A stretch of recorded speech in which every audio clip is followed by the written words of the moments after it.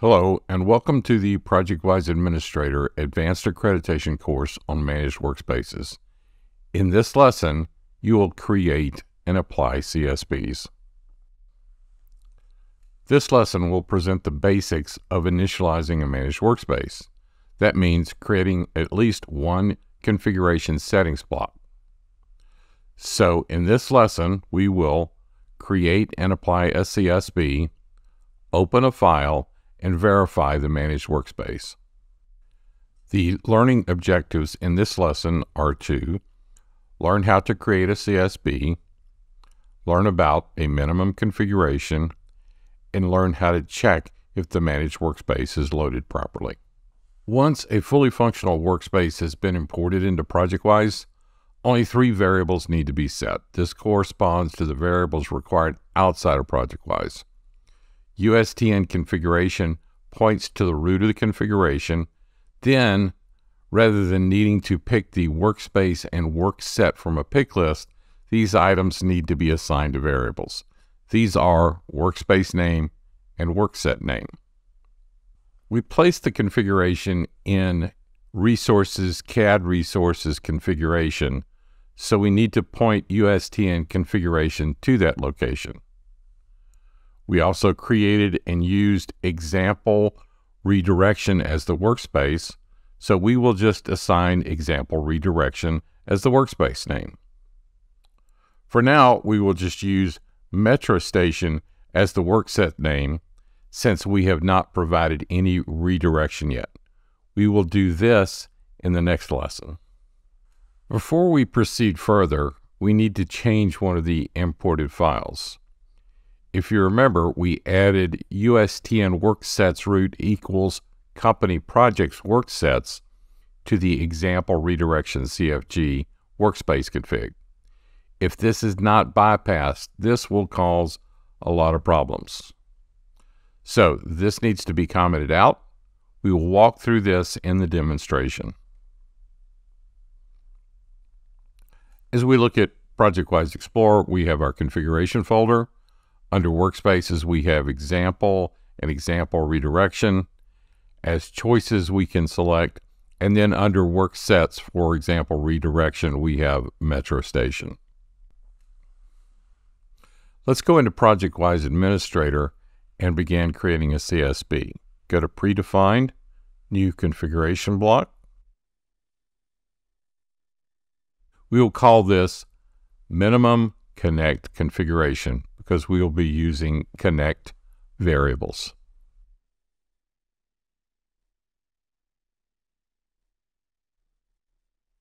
We'll click the Apply button, then go to the Configuration tab. The plus icon is used to add variables to directive. You see here we select the variable option. We'll put the variable name in the name definition line.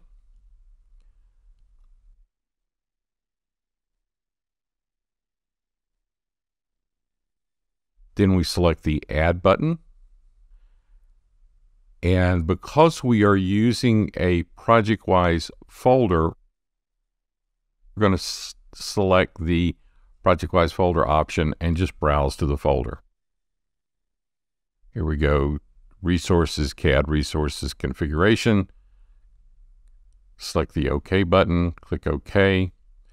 But let's go back in and use the locked option to make sure that the variable does not change. We'll add another variable. We need to add the USTN workspace name and work set name.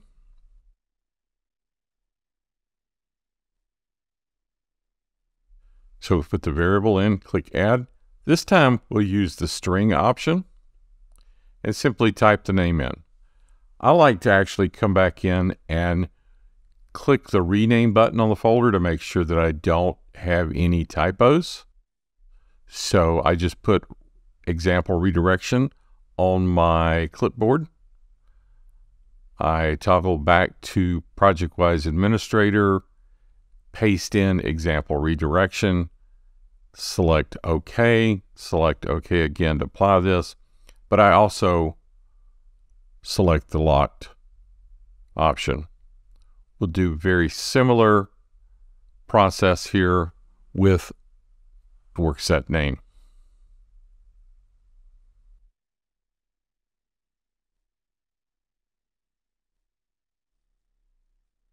Click Add.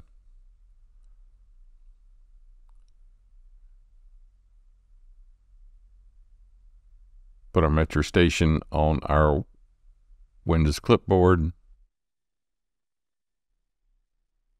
Paste that in.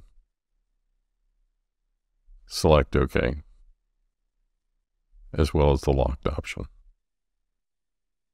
We can click Apply and then click OK. And once we are done with that, we have created our configuration settings block.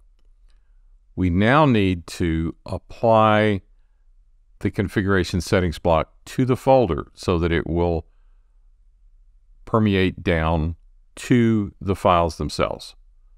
So we select Metro Station,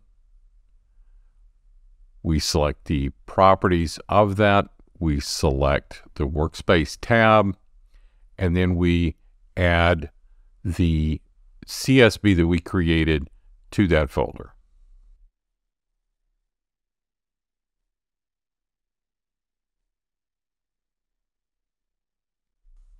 Let's now go to our example redirection file and edit it as we indicated earlier. We check it out. We open it in Notepad or some other similar application. We simply put a pound in front of worksets root. We save that file, then check it in.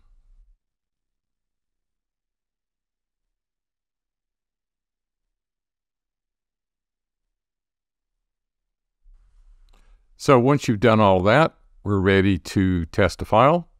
Let's go into 3D models and select any of these files. I'm going to select alignment DGN. We just select open and we'll let the process start. You'll see that it starts downloading the files. That's a good sign. That means everything is working properly. Once the export process has completed, the dialog box will disappear and you should see the splash screen coming up. We then will just wait for the application to open. Once the application is open, check your active workspace and workset to make sure it aligns with your variables. Then go to Settings, Configuration, Configuration Variables, and we'll give that a second to come up. This usually takes a little bit in ProjectWise.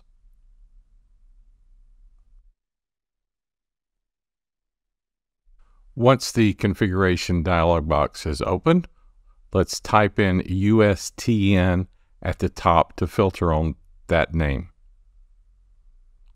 We can then check a few of the variables. Let's go down and look at some of our workspace variables. We look at workspace root, that's correct. Workspace name, that's correct. Workset root, workset name.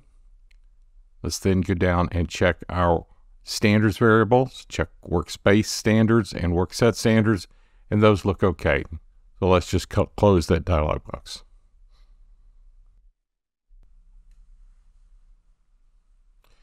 And we'll also just get out of the file. So we'll just show you can click close. You can check the file in.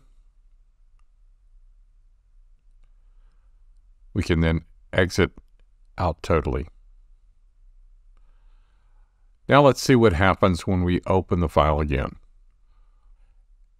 As this file is opening the second time, you'll notice that the export process dialog box does not appear.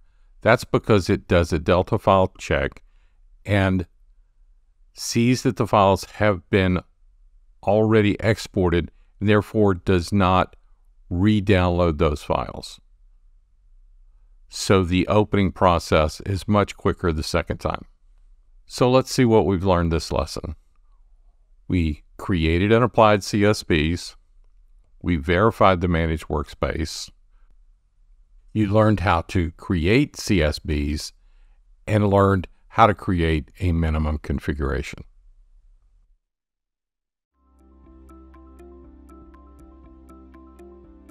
If you found this video helpful, please give it a like. If you want to see more such series, consider subscribing to our channel. Thank you, and see you next time.